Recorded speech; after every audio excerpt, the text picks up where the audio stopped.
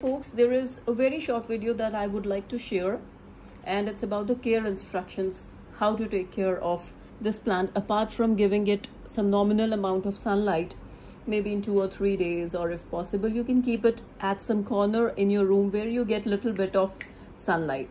Now the most important thing is how to water this miniature plant setup, because watering in an appropriate amount is very much required, as these are succulents. They need very less water, and this is a normal plant, so it might be needing more water than these two.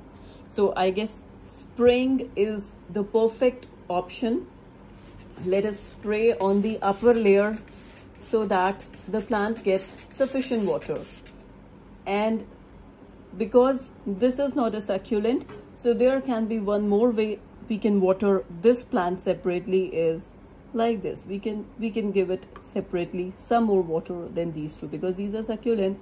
They don't need equal amount of water as compared to this plant. So we can water it separately, and spraying can be done for all the 3 plants. So that much water would be sufficient enough. Thank you.